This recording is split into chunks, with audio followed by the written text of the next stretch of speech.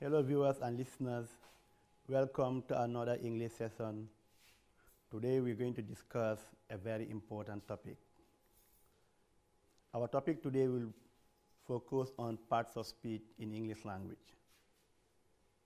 English language has 8 parts of speech, namely nouns, pronouns, verbs, adverbs, adjectives, conjunctions, prepositions, and interjections. Whatever you want to write in English language, you use these parts of speech. For example, if you construct a sentence, you use the parts of speech. If I should say, Fatu is a student, in that sentence I use noun, verbs, and noun. What is the noun in that sentence? Fatu. What is the verb in the sentence? Is student also another noun. So whatever you want to say or whatever you want to write in English language, you must use these parts of speech. Now let us look at them one after the other. We're going to start with nouns. We're going to look at the definition. How do we define a noun? What is a noun? A noun can be defined as a noun is a name given to anything. In other words, a noun is a naming word. We can also say a noun names people, places, animals, things, and ideas. Now consider the following examples for better understanding. Let's look at the examples. Names of people. You have Fatu, Modu, nurse, president, driver, watchman, teacher, tailor, etc. These words, they name people. For example, Fatu names a particular person, like when you say, Fatu is my sister, Modu is my brother.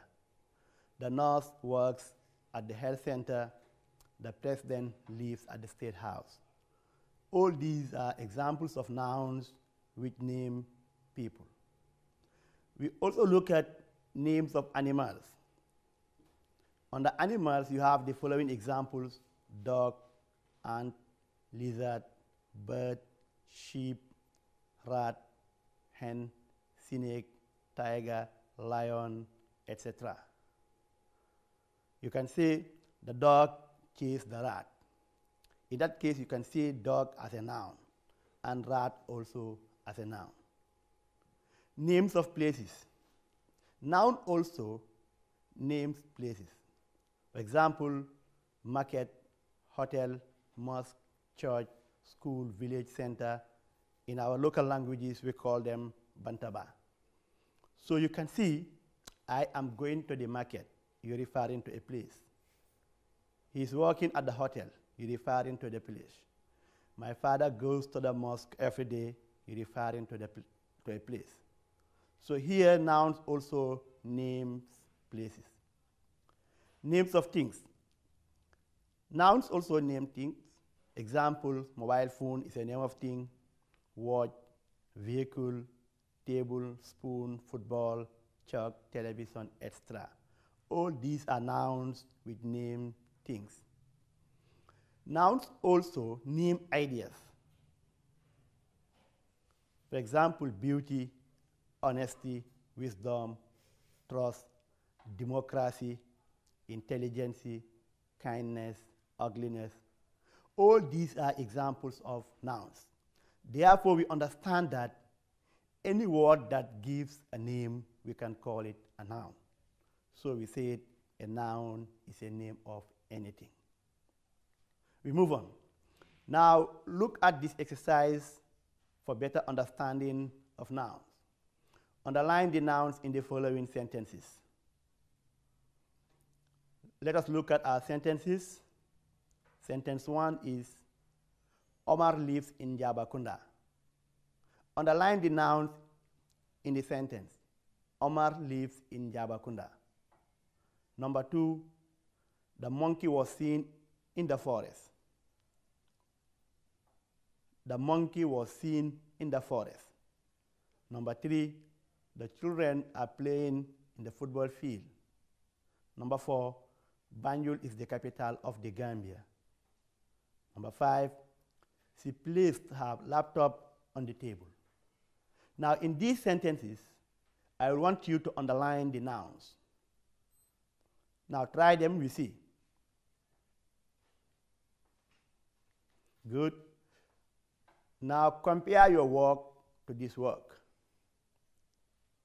Sentence 1, Omar lives in Jabakunda. Here, the noun is Omar and Jabakunda. What does Omar name? Omar names a person, and Jabakunda names a place. Number 2, the monkey was seen in the forest. What are the nouns in this sentence? Here you have 2 nouns, monkey and forest. What does monkey name? An animal, and forest also names a place. Number 3, the children are playing in the football field. What are the nouns in this sentence? The nouns are children, which names people. Football field is also a noun, and it names a place. Number 4, Banjul is the capital of the Gambia. The nouns in this sentence are Banjul and the Gambia. What does Banjul name? Banjul names a particular place, and the Gambia also names a particular country.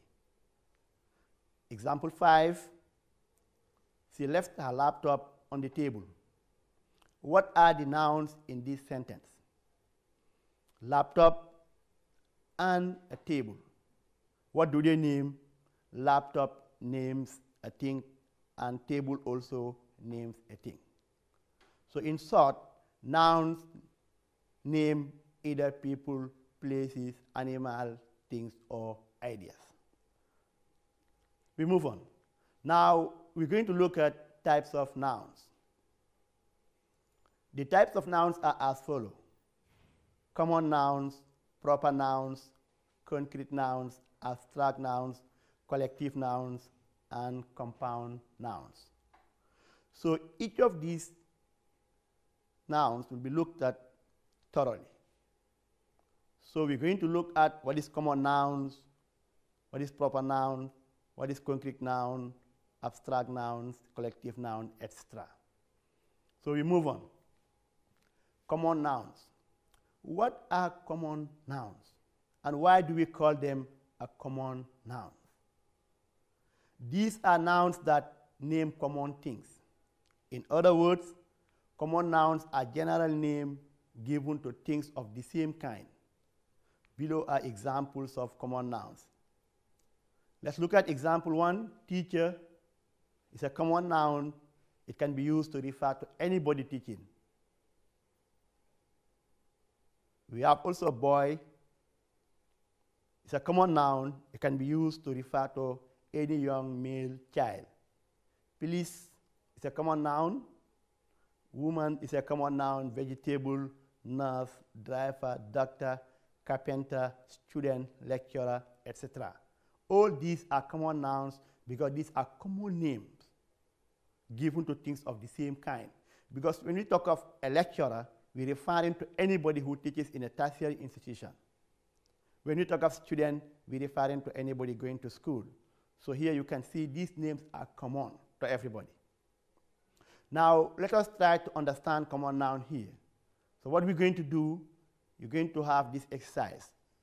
What are you going to do? You underline the common nouns in the following sentences. What are the sentences? Good. The teacher is teaching the students. Number 2, the boy plays football every evening. Number 3, the doctor works at the hospital. Number 4, the driver drives carefully. Number 5, the lecturer lectures at the university. Now look at these sentences and you underline the common nouns in them. We move on. Now compare these answers to yours. Sentence 1, the teacher is teaching the students. What are the common nouns? Here you have teacher and students. Sentence 2, the boy plays football every evening. The common noun in this sentence is boy. Number 3, the doctor works at the hospital. The common noun here is doctor. Number 4, the driver drives carefully. The common noun here also is driver. Number 5, the lecturer lectures at the university. So the common noun in this sentence is lecturer. So you can see all the underlined words are all common nouns. We move on. We're going to look at another type of nouns, which is proper nouns. What are proper nouns? And what is the difference between proper nouns and common nouns we just discussed? Proper nouns are direct opposite to common nouns. Proper nouns name a specific or particular person, place, events, months, etc. Proper nouns are unlike common nouns. As we discussed, common nouns are names given to things of the same kind. Common noun does not belong to anybody. But proper nouns are opposite to them, because proper nouns would name a particular person, not a common person. Would also name a particular place, not a common place. Would also name a particular thing, not a common thing compared to a common noun. Now get the examples here. Persons: Modu, Adama, Aisatu, Fode. It's unlike common nouns. When you say boy, it's common. It could mean any boy. It could mean Modu, Omar, Aliu, Bab. But when you say Modu, you're referring to Modu only. So the name is proper and is specific to Modu. So the other examples are Adama, Aisatu, Fode, etc. Proper nouns also name particular place. Example: village, towns, countries, and continents in the world. Let's get the example. When you talk of Basse, it's a proper noun. What does it name? A particular town. We talk of Ndungukebe, it's a proper noun. What does it name? A particular village. We talk of Senegal, it's a proper noun. What does it name? A particular country. We talk of Spain, it is also a proper noun. What does it name? A particular country as well. America, of course. So we move on. Month of the year: May, January, April, March. Days of the week: Monday, Wednesday, Sunday, etc. Names of religions: they are also proper nouns. For example, we have Islam, Christianity, Hinduism, and Judaism, etc. So all these examples are proper nouns because they give or they name a specific either person, place, month, day, or religion. We move on. Proper nouns always begins with a capital letter, no matter where it appears in a sentence. In your writing, proper nouns, you should always begin them with a capital letter, irrespective of their position in the sentence. If a proper noun comes at the beginning, at the middle, at the end, anywhere in the sentence, that proper noun must be written in capital letter. Note, you can never write a proper noun with a small letter. Grammatically, it's not correct. Look at the examples on the board. Fatu visits America every January. Fatu is a proper noun. Of course, it begins the sentence at the same time begins with a capital letter.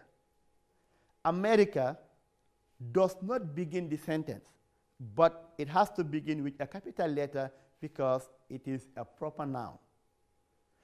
January didn't begin the sentence, but it has to begin with a capital letter because it is a proper noun. We look at example 2. The two main religions in the Gambia are Islam and Christianity. The proper nouns in this sentence are Gambia, of course it begins with a capital letter, Islam as a name of religion, and Christianity, also a name of a religion. So all these proper nouns begin with a capital letter. Example 3, I want to visit Banjul, the capital of the Gambia. The proper nouns here are Banjul and Gambia. So if you look at them, Banjul begins with a capital letter, even though it doesn't start the sentence. Gambia begins with a capital letter, even though it does not begin the sentence. So this tells you that proper noun always begins with a capital letter. Number 4, Friday is a holiday in Islam. What are the proper nouns? Friday, of course, because we discussed that name of the days are treated as proper nouns. Therefore, it begins with a capital letter. We also have Islam as a name of religion, and we discussed that proper nouns include the names of religions. Number 5, in Christianity, Sunday is a holiday. The same thing applies. The proper noun here is Christianity. Didn't begin the sentence, yet it starts with a capital letter because it is a proper noun. Likewise, Sunday is a proper noun and also begins with a capital letter.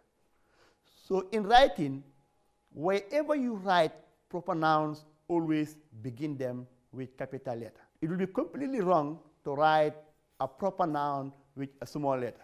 For example, you cannot say Banjul is the capital of the Gambia. This will be completely wrong because Banjul is a proper noun, and all proper nouns must begin with capital letter, and Gambia is also a proper noun, and all proper nouns must begin with capital letter. Therefore, the correct one would have been like this: Banjul in capital letter, then you continue, you move on up to here, the Gambia, D, and then Gambia like this. You said Banjul is the capital of the Gambia. So you can see, equally, you cannot say Ali is a good boy.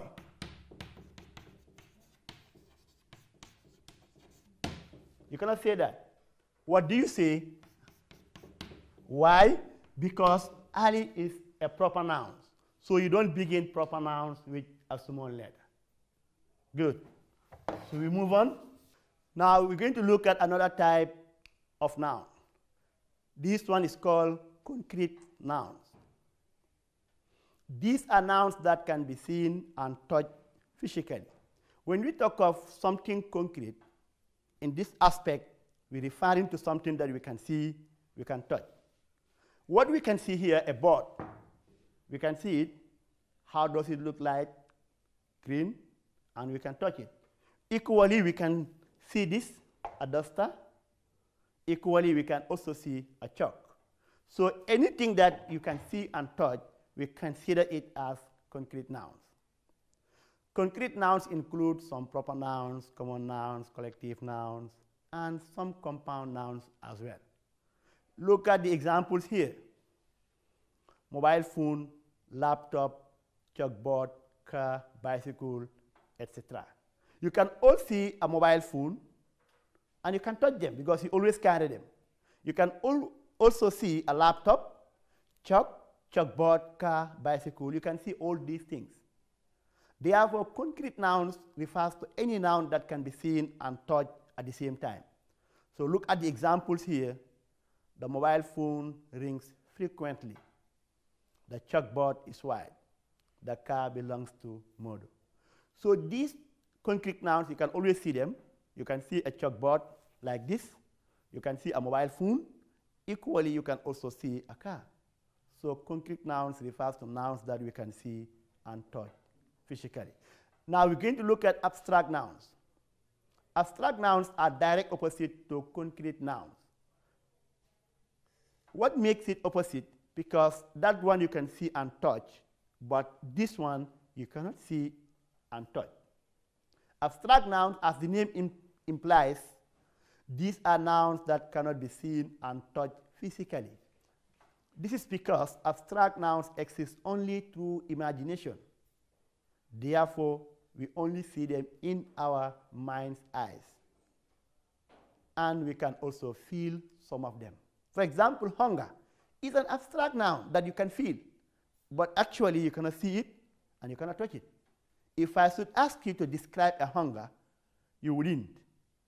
If I should ask you also to touch hunger, you wouldn't. They are unlike concrete noun. If it was a concrete noun, I said chalkboard, touch the chalkboard, you can simply do this. But abstract nouns, you cannot do that because they only exist through imagination. You can feel them, but you cannot touch them. Freedom, love, advice, faith, madness, beauty. All these nouns, you cannot touch them. Physically, no. Equally, you cannot also see them. You talk of freedom. How does it look alike? You talk of advice. You talk of faith. You talk of madness, beauty. But, of course, you can feel them, some of them. Let's look at the example. He was given absolute freedom, of course. But can you see the freedom? The advice he gave us was beneficial to us. You need to exercise maximum faith in this trying moment. We move on. We're going to look at another type of noun, which is collective nouns. As the name implies, collective nouns name people or things in group. In other words, collective nouns refer to a group of people or things in a specific way. They always refer to people, animals, place, things. Now, the collective noun here names things in group, in their collection. It does not name individual. Collective noun is unlike proper noun, which names a particular person. But this one names people in group. Let's look at the example. Class of students. When you talk of a class, it's more than one student.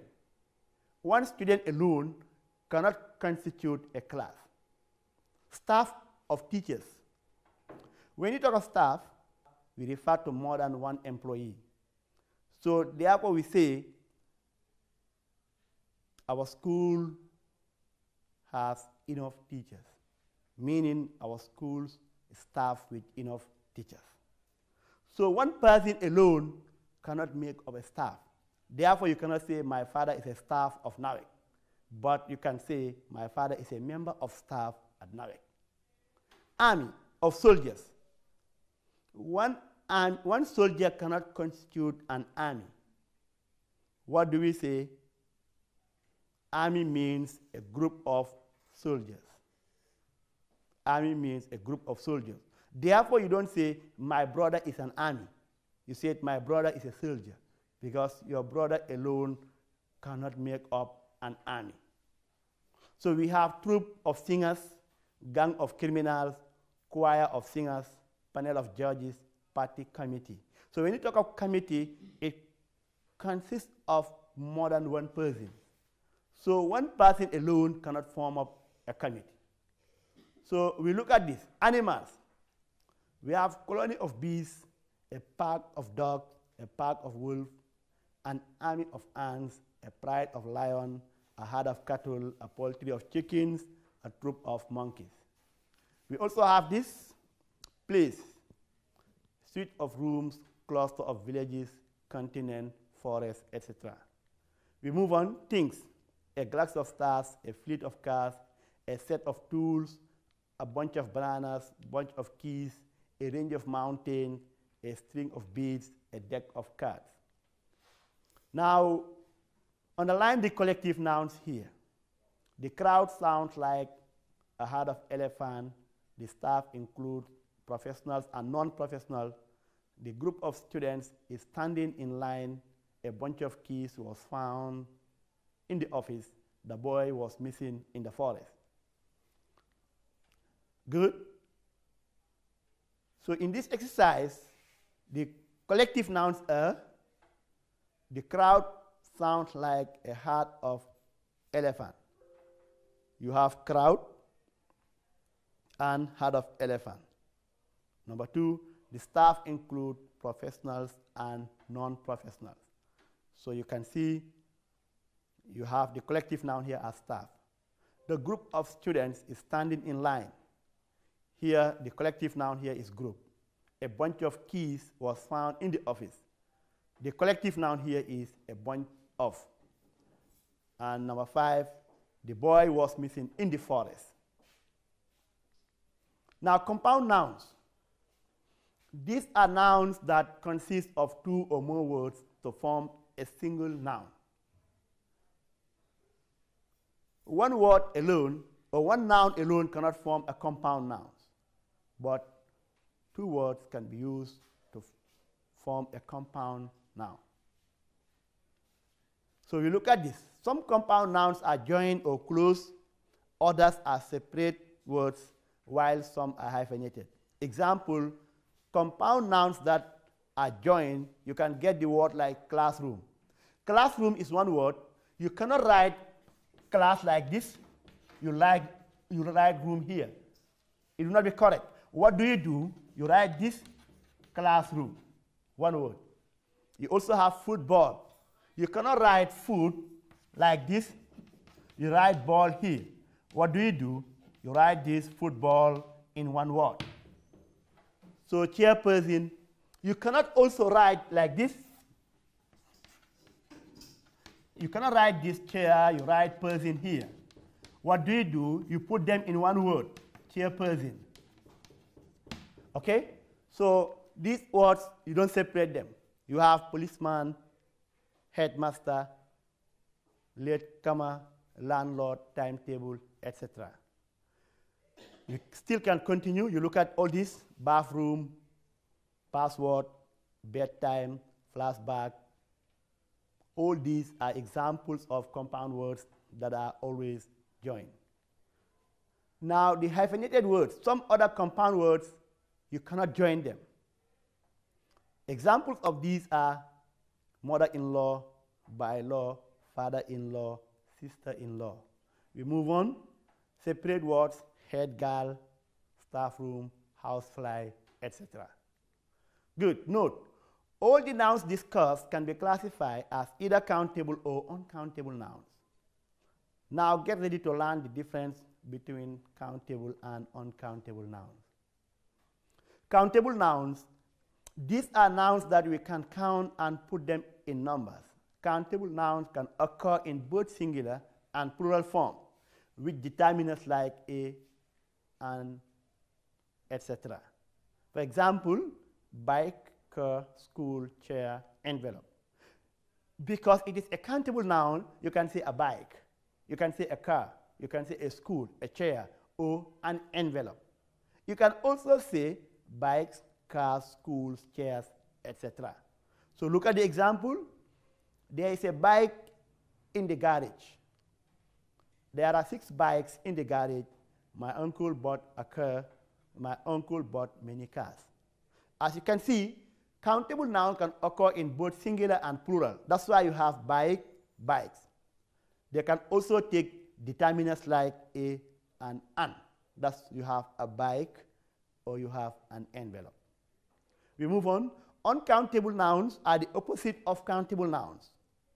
These are nouns that we cannot count without using units of measurement, such as liter of, kilo of, etc. Partitive such as a piece of, or determiner such as some, little, or a little can also be used with uncountable noun. For example, water. You cannot count water. You don't say waters or a water.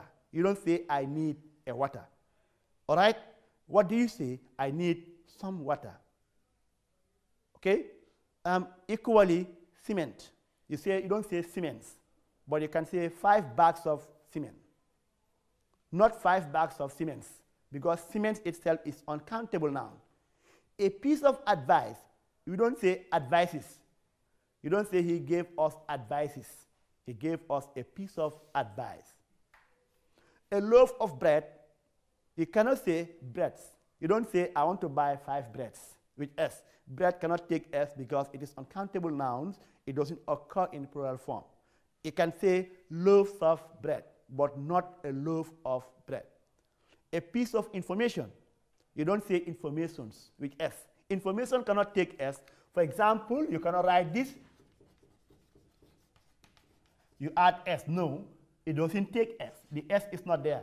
Equally, you cannot also say an information because it is uncountable noun. They don't take articles. They will not also take S to show plural form. So we move on. We have a piece of chalk. Chalk is always chalk. You don't say chalks. Chalk. Bring 2 pieces of chalk, not chalks. You cannot bring the S there. So we move on. Good. Summary. Nouns are naming words. Nouns name people, places, animals, things, and ideas. The types of nouns are common nouns, proper nouns, concrete nouns, abstract nouns, collective nouns, and compound nouns. Common nouns are general names given to things of the same kind. Proper nouns name a specific, particular person, place, event, month. Concrete nouns are nouns that can be seen and touched physically. Abstract nouns, as the name implies, these are nouns that cannot be seen and touched physically. Collective nouns refer to a group of people or things in a specific way. Compound nouns consist 2 or more words to form a single noun. Now, let's do this class exercise. Identify the common and proper nouns in the following sentences. Mr. Njai called the boy. The girl watered the garden. Banjul is the capital of the Gambia. The principal didn't come to school. Senegal is among the West African countries. These sentences identify the common nouns and the proper nouns in them. Now we move on. Good. Now compare these answers to yours. The words in red color are proper nouns, while the ones in blue color are common nouns. So Mr. Njai called the boy. The proper noun here is Mr. Njai, and the common noun here is boy. The girl watered the garden. Here you have 2 common nouns, girl and garden. Banjul is the capital of the Gambia. You have 2 proper nouns, Banjul and the Gambia. The principal didn't come to school. You have 2 common noun, principal and school. Senegal is among the West African countries. 2 proper nouns, Senegal and West Africa. Now we move on. Identify concrete and abstract nouns in the following sentences. The network was fluctuating. Democracy is the best system of government. The holiday was just short. I saw beauty in her face. Freedom cannot be achieved. Good. Now compare these answers to yours. The words in red color are abstract nouns, while the ones in blue color are concrete nouns.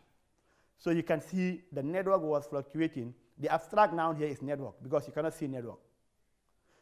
Democracy is the best system of government. So here, the abstract nouns are democracy and government because we always talk of democracy, but we cannot see it. How does it look alike? So the computer is new. Computer is concrete because you can see and touch. I saw beauty in her face. Beauty is abstract, and face is concrete because you can see, you can touch the face. Freedom cannot be achieved. Freedom, of course, is abstract nouns, it cannot be seen. Now take this assignment. Identify the nouns in the following sentences. I watched the film in my television. Uncle Omar bought a brand new car. The teacher gave us homework to do. The knife is blunt. The president lives at the State House. The car hit the dog on the road. She always wears expensive clothes. The two brothers help each other. Sambakala is a village in Nyumi. Farafenya is the biggest town in North Bank region. So that's it for today. Work on your assignment before our next lesson. I wish all of you all the best. And of course, I'll always advise you, stay at home, don't go out, focus on your education, read your lessons at home, avoid gathering, always wash your hand with soap. Thank you very much.